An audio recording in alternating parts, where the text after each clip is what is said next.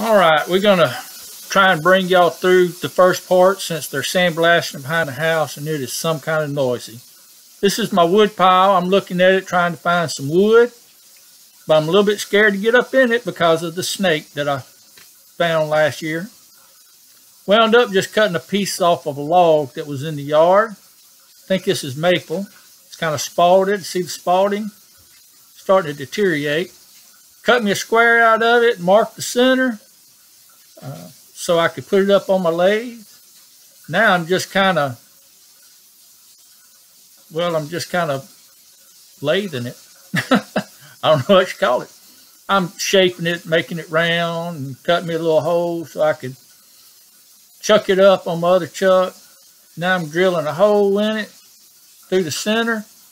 I had some riveting footage of my back and my arm there, but I decided to cut that out. Cutting through this, just kind of whittling down the wood, shaping the outside a little bit. It actually cuts pretty good, but old wood kind of likes to chip out.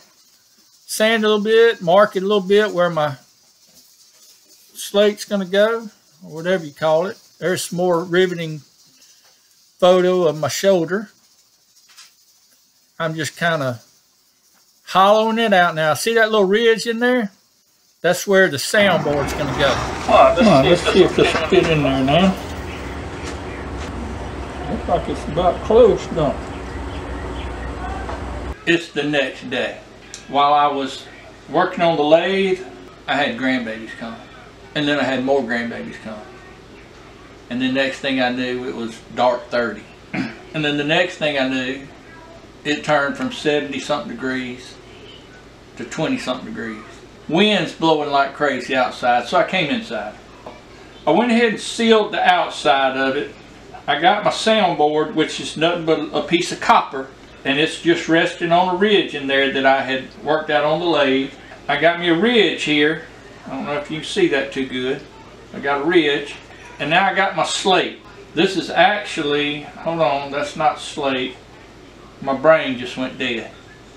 I can't think of what you call this. I'll look it up. And if I think about it, I'll put it in the description. What's going to happen, this is going to go on top of that, but I need to glue it in so it don't fall out. I've glued the copper in. I've got some holes in the bottom.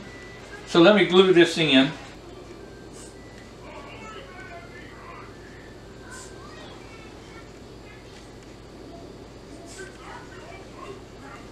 Get out!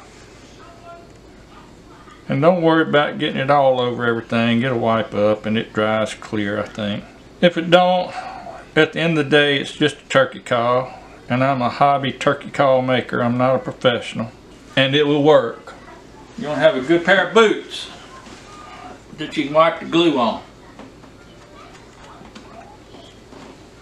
Makes your boots waterproof. Alright, now I'm just going to drop that in there. I'm going to try and center it as best as I can. And look at there. Then what I'm going to do, I'm going to set something on top of this, let it dry, then I'll come back and see what it sounds like.